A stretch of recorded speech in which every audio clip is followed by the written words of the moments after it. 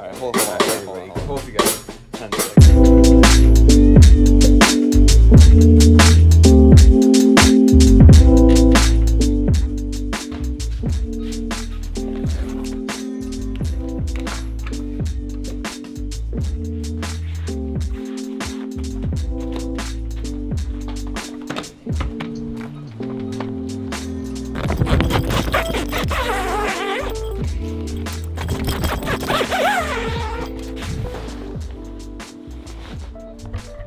It is like 1,000 degrees in here.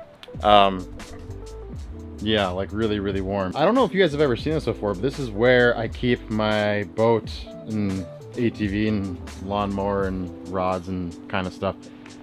I have a super old house. Like, not super old, it was built in 1942, but it's old enough where I can't keep my boat or truck in the garage. So, gotta keep it in here. Bought this thing this spring. I'm pretty sure I made a vlog about it and just never edited it because that's kind of what I do. So we're gonna go over today the entire boat and unfortunately why I'm selling it. But before we do that, gotta get it cleaned up because right now it's absolutely filthy and ain't nobody want to see pictures or talk about, even look at this boat until it's cleaned up. So it's gonna take a little bit of time. Look at this. You can tell I haven't been back here in a while because I've been traveling for work, because this thing like just randomly grew up. Like, got my own little tree inside my greenhouse here or something or other. But yeah, boat's a disaster, stuff everywhere. Last time I went fishing was probably 2 weeks ago or 3 weeks ago or some crazy thing. Just been working too much. But gotta clean the boat up today. And again, we're gonna go over exactly why it's going up for sale.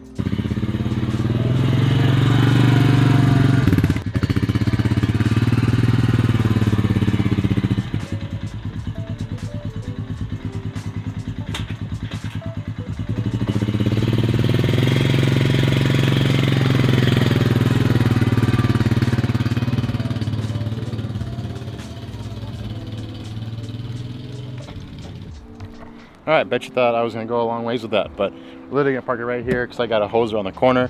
I'll seep into the grass and that way I don't have to pull it out through the yard or whatever. But unfortunately, because I have a smaller house, this is the process I have to do literally every time I want to use the boat. Gotta hook it up to the ATV and drag it up here, go over the curb. Usually my truck's not sitting there, it's flip-flopped and kind of backed up to it, and then reel it in there and then unhook the ATV and then bring it all the way back and then park it, close the garage, and then do the whole thing over again when I want to go fishing. It's unfortunately not a great system, but it's the best of what we got. And until I can buy a bigger house with a bigger garage, or maybe I'll just turn this into a driveway or something, I don't know. But for now, it's the best option we got, which is totally fine, honestly, because it's not that big a boat and it's not that really that big a deal doing this whole thing anyway. We are going to clean this guy. Clean it, because it needs it, because it's all sorts of nasty. I mean, look at all the dust up here. Like, it's just not like me. That's what happens when you work too much. So we're gonna clean the boat. I wish I could just like throw the camera up here and it would just go.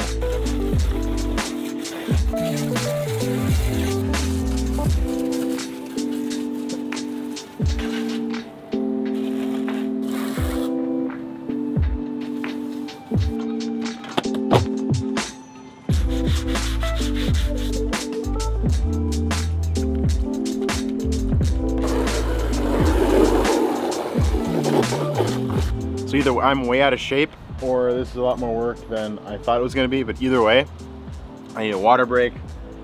The boat is washed, waxed. Now I just have to rub off the wax and then do the inside. Then do a little vacuuming, probably a little organizing, and then we should be ready to show you guys the ins and outs of the boat. It's kind of a shame because the gear on it only has been on there for literally like 4 months. So I never really even had time to make a video of like walking through the units and stuff like that. But the good news is whenever you try and sell a boat, usually it means you're getting a boat, but we're gonna touch on that later.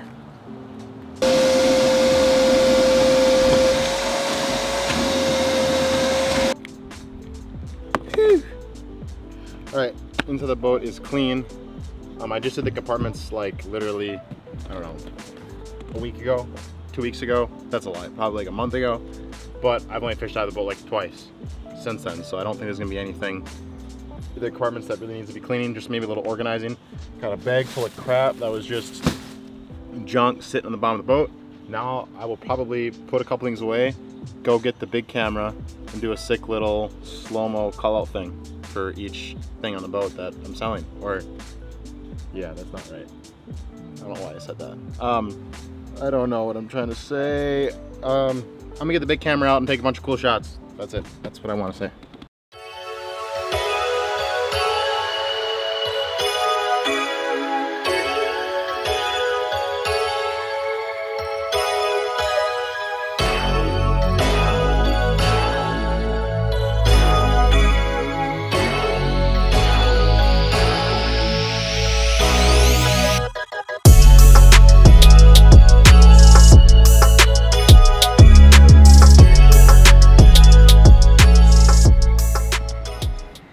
Okay, so hopefully you enjoyed that. That's just, like I said, if every little vlog or whatever video I make, I like throwing a little B-roll in there. It's fun. Let's go over probably my favorite thing in the boat first, because we're going to touch on everything real quick. My favorite thing probably is right here, and that's the Ultrex. Keep in mind, all this Humminbird, Minn Kota stuff, Talons, units, everything went on the boat about, I don't know, 4 months ago. So it's all 2019 brand new. Obviously you guys know what the power of the Ultrex is. It's absolutely ridiculous. Spot lock is like game changing. I also have the remote with it, the Ipilot Link remote comes with the boat. That has all the programmable stuff you can do from there or in your units on a remote. So if you want to throw in your lanyard, you want to concentrate on fishing, whatever it is. Next we'll go to these two units. There's two Helix Tens. Again, put on about 4 months ago. They're probably a little dirty right now, but they work great. I like having two units. I like the way they're stacked too. Usually the front one, I'll run like graphs and 2D, and this one I'll go 360 depending on what lake I'm fishing and whatnot. I'll split both screens up. Yes, like I said, 360 up front. If you've never fished a 360, especially for smallmouth or on lakes, you're probably missing out. It's unbelievable what you can see, and then where it can tell you to actually and where to cast to hit specific boulders. It's ridiculous. Comes with a spare tire. I mean, everything else is pretty self-explanatory. Has the it has the Ranger road armor equipped trailer, which is nice. Do you have a foot pedal for the Talons? A lot of people are asking about that, and a manual switch if you want it. You can take it off, pop it off, put it in your lanyard, do whatever you want with it. Going to the console, we got Helix 12, another remote for your Talons. Going to the back, we got two 12-foot Talons with tilt brackets, which is super clutch. You can cut that, fold that thing down. That's, as you can see, those little pegs up there, that's what helps support it when it's down. I don't think I'll ever go back to a power pole. Not down power pole. They're amazing. They're state of the art at their time, and I really enjoyed fishing mine. Like, there's nothing bad to say about them, but I do believe these are better. We can make a whole video about that. You can go back and forth, Ford, Chevy. I don't really care. I'm just telling you what my experience has been. I love power poles. I'd never fish with a boat without them unless it had Talons. So it's just my 2 cents. Again, two 12-footers on the back with tilt brackets. That costs a couple $100 extra usually. Layout's pretty simple, guys. We got a rod storage in the middle here with all kinds of stuff. Containers. Both of these open up and go all the way back to here. Straps come across the rods. You guys know the deal. You guys know the layout of this boat. If you're watching this video for that kind of purpose, I mean, my guess is you already know what's going on. So, okay, so now to go into details about why I'm selling the boat and the title of this video in general. This boat is truly, like, in terms of Minnesota, Midwest, whatever you want to call it, probably the best rigged, fishability, size, manageable, small water, big water boat there is. That's why I bought it. I bought it when I was in Florida, but I knew I'd be moving up north. If you're not fishing huge reservoirs, you're not fishing Great Lakes, you're just putting into local neighborhood lakes on the cities, or when you go to Brainerd, or, I mean, fishing tournaments up north, whatever you want, this boat should be able to handle pretty much all of it. The only reason I'm getting rid of this boat, and this is 100% honest truth, the only reason I'm getting rid of this boat is because I like fishing Mille Lacs too much. And when you have an aluminum boat of this size, which is 18.5 foot or 18.9, and the wind comes up in Mille Lacs, you want to go well fish that side, but you can't because it's 20-mile-an-hour wind in your face. You cannot, or I should say, I will not put that boat through 4-footers like that. Some people might say, hey, screw it, if it breaks, it's insured or whatever, I don't know. I'm usually pretty good on my gear. I don't want anything to happen to it. It prohibits you from fishing lakes like Mille Lacs. There's only probably 2 or 3 of them in the state where I would say, I mean, dude, any calm day is fine. And most of the days I go fishing, most days most people go fishing are calm and hardly any wind anyway. But when I get home from shooting and I want to go fish, I want to be able to hop in the boat regardless if it's windy or not and go fish any side of Mille Lacs. And I know people are like, oh, well, even a big bass boat, you're gonna have a hard time doing that. And that's right, it's true.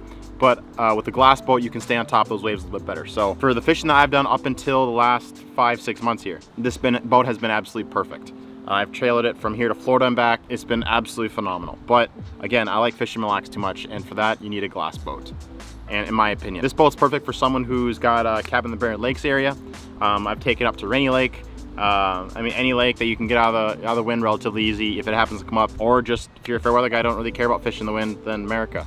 The storage, the layout, how this boat is rigged is absolutely ridiculous. All the stuff on here is brand new, like literally 4 months old. I bet you that Ultrex has been used and put up and down less than a couple hundred times, because I've only had it for 4 months, and I've only gone fishing by a couple dozen times in 4 months. There's $25,000 to $27,000 in this boat just in electronics that I put on 4 months ago, just in electronics. The boat is a 2016, although the first time it hit water was 2017 in the spring. So it's been fishing, or been crescent, so to speak, or started fishing for going on about a little over 2 years, 2 years and a month, 2 years and 2 months. The hours in the motor, I don't know. I'm gonna find that out, and if I find that out before I post this video, I'll put it in the link below. My guess is right around 100, which for motors like this, that's about like having 20,000 miles on your truck. It's just not a lot. So yeah, live wells, everything works great. I got LED lights up front. I mean, I could go on and on, guys, about the features and little things here and there. I really don't think there's anything to talk more about. Right before, let me climb out real quick. Before I head out, if there's any more information you guys want to know about this boat, any more little details, big details, I'll have pictures of it eventually, of course. If there's anything else that you guys need to know, that are dying to know, the layout, how it's situated, the whole 9 yards, just give me a shout. I'd be happy to answer. There's really nothing about this boat that I want to hide. I mean, it's got the wear of about a 2-year-old boat. A couple nicks here and there. But again, the values in the electronics and the stuff that was put onto the boat. And again, I'm one of those guys that's kind of freaking nitpicky about how he takes care of his boat. So this road's been taken care of. I want to see it in a good home for sure. All right, guys, if you're not interested in a boat, that's fine. But if you know someone who might be interested in this boat, please tag them in the comments below. It would help me out. I want to find a home for it. It's too cool of a boat to put on some auction site or something like that, or return to a dealership. I want to try and get it in someone's hands that I know and loves fishing and would enjoy this boat as much as I have. So appreciate it for watching, guys. Again, any questions, make sure you let me know. If you haven't subscribed yet, hit that little button down there, subscribe, and hopefully we'll get this girl sold. Thanks, guys.